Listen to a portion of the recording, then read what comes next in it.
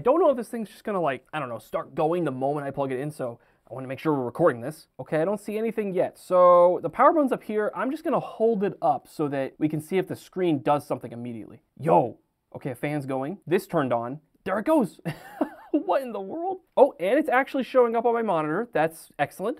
I guess this is like the RGB. On the listing, it says it has RGB. So I guess that's our RGB right there. All right, I'm just gonna set this down and I'll keep you guys updated if the screen does anything. Oh, look at that, we're in Windows. Cool. As you guys saw from the screen recording, this thing refuses to function with our recording stuff. So I have a very elaborate camera setup here recording the screen itself, you know, like OG YouTube days out here. But hey, now you guys can actually see the computer screen as well. That's nice. But anyway, as you can see, we actually have the computer up and running now. It was a pretty normal setup, honestly. Nothing special at all. It just had me do a bunch of crap. Surprisingly, I didn't have to sign in to like a Microsoft account or anything. We're just in Windows 11, so I'll take it. I also went ahead and installed a few things, really just some like, you know, basic Windows update stuff, graphics drivers, stuff like that. Can we just like use it as a display? We'll see.